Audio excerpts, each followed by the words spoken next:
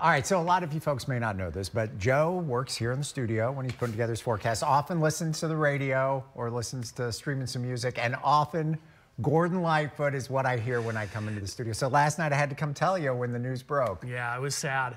You know, I was born in 1978, so my dad always had Gordon Lightfoot. I remember riding in his pickup truck, Carefree Highway, and so I really knew all of his songs. And when I was in high school, everybody else was buying Metallica and Def Leppard CDs, and I was buying Gordon Lightfoot and John Denver. Gord's Gold, probably. Yeah, I had 1 and 2. Oh, wow. And back in 2012, this is in Manistee, I got the chance to meet Gordon. He was performing in Manistee in September, and it was a meet and greet backstage.